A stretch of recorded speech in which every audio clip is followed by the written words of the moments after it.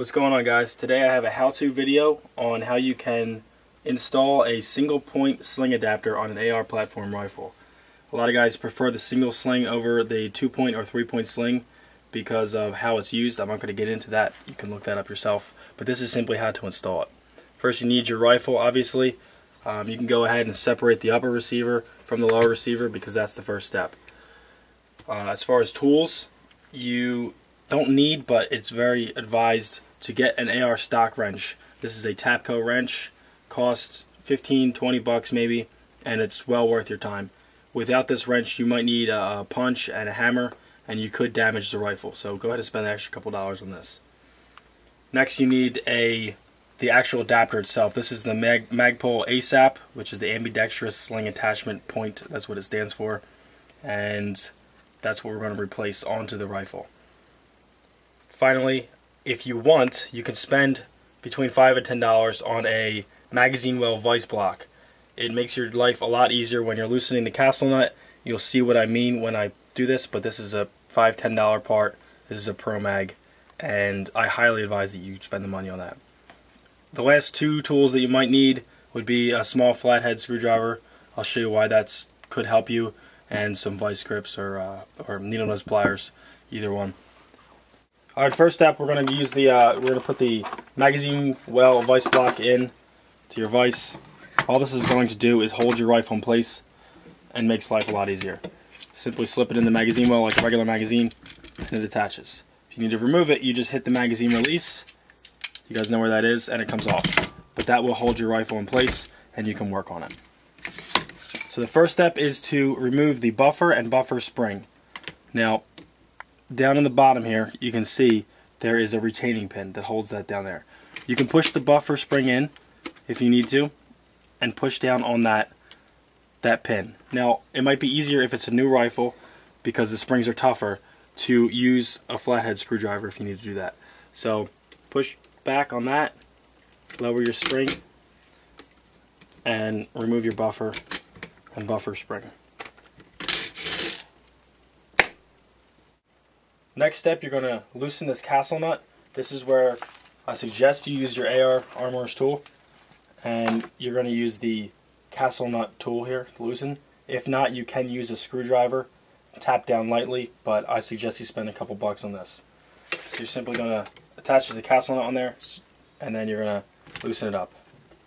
Once you break the seal on that, hold on, make sure you hold on to the end plate here, because there is a spring in here. It's a very small spring giving pressure pushing out. So hold on to your end plate while you unscrew the castle nut all the way that you can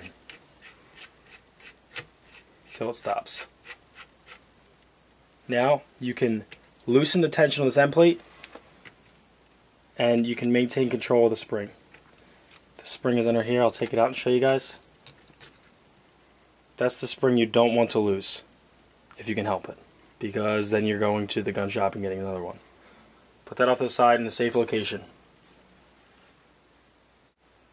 Okay, the next step is you're going to remove the buffer tube. Now, remember this retaining pin for the buffer I talked about earlier. There is a spring under there, and it's pretty strong.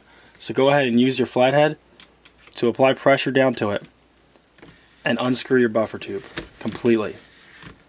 Once you get it unscrewed enough, you can maintain control of the retaining pin, and you can take it out. There's the spring and the retaining pin for the buffer. Put that aside, don't lose it. Continue to unscrew your buffer tube until it comes all the way off of the lower receiver. Remove the stock end plate, put that off to the side, and now you're completely taken apart, ready to reassemble.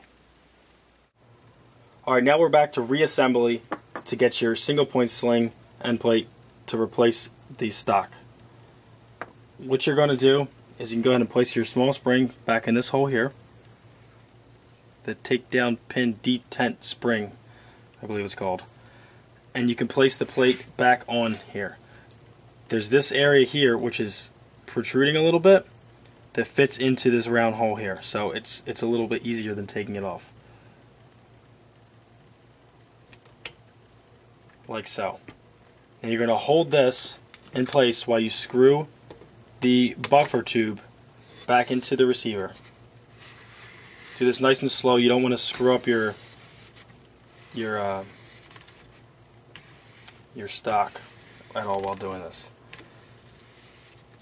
The point in which you're going to stop screwing this in is when you're looking on the inside of the receiver and the buffer tube starts to get in the way of where your buffer spring and buffer retaining pin get in the way.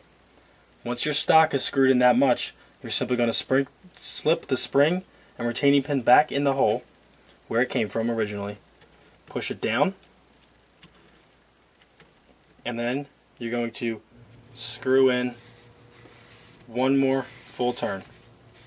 You'll be able to see this when you're doing it yourself. It's pretty self-explanatory. Also, what comes with the sling is some pretty detailed instructions. This is basically just a video on how to do it. At this point, you're still getting pressure from the spring, so you need to finger tighten down your, actually, I'm sorry, take that back. Loosen your castle nut. The sling comes with two little pieces here. You've got a small one and a big one. They're very, very similar, but one is bigger than the other one. Depending on the type of, I can screw this down temporarily to keep the spring from coming out. Depending on the type of buffer you have, whether it's mil-spec or non-mil-spec, determines which pin you will use. This is a mil-spec, so I'm using a small pin. You're going to slip this underneath the bottom, and it locks your stock into place where it needs to be. I'm not sure if you guys can see this on the video, but it slips in there, and that's what tightens it down. So I'm going to pause the video, slip it in there, and then I'll show it to you once it's installed. It's a little hard to manipulate the camera so you guys can see it, but I'm going to go ahead and install this pin in here, and then I'll cut back and show you what it looks like installed. Alright, I figured out a way to show you guys how to do this as far as video wise, but go ahead. Castle nut loosened, and you can see in there the channel in the buffer tube and the gap in the sling adapter. So you can see where it needs to go. If you're off, it would look like that or like that. This basically is what keeps your stock in line. It keeps it locked in there when you need to shoot, so it doesn't wiggle its way out.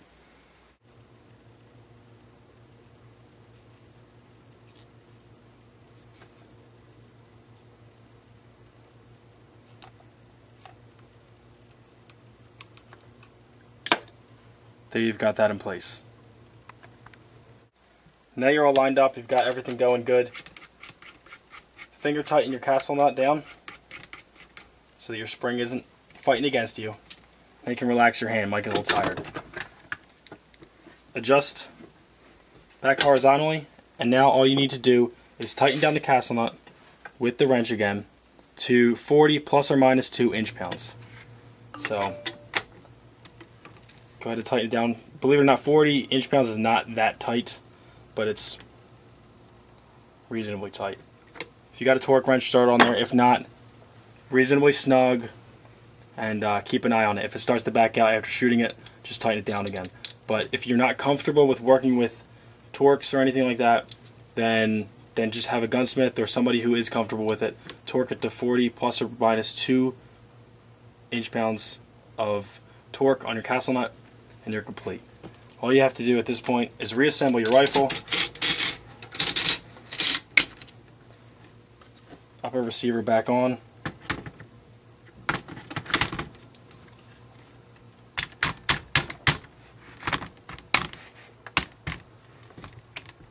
take down pins installed.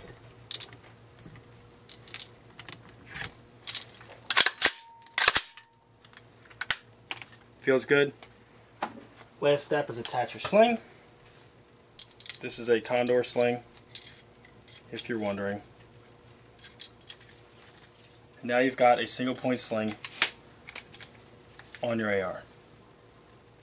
That's all there is, guys. Hope you enjoyed.